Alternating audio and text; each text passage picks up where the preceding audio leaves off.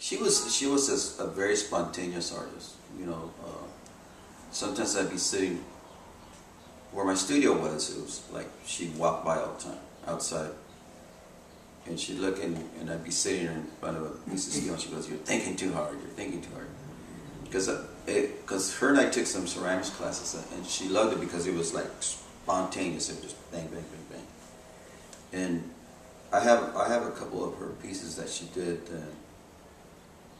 Had cast in bronze in Italy when she was a nun there, and using the loss of wax process, you know, you take a slab of, she would take a slab of wax and then just connect it to the other one. Just there's one piece that I have. It probably took her 20 minutes to make it, and then it was cast in bronze. And when she first gave it to me, I thought, you know, this piece of shit, you know.